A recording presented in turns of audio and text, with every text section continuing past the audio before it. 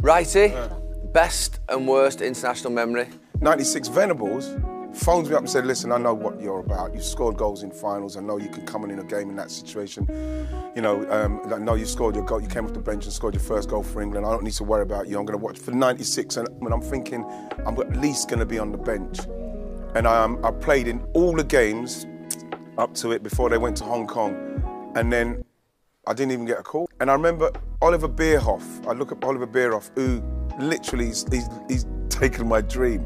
Because my dream was, all that season, all I'm thinking about is being in the squad, to be on the bench, to maybe come off and do that. And I always thought to myself, this is my destiny. So it was really strange and hard for me, simply because when Venables said that, I think, oh, so he's literally telling me, don't worry, I know you can come off the bench if I need you.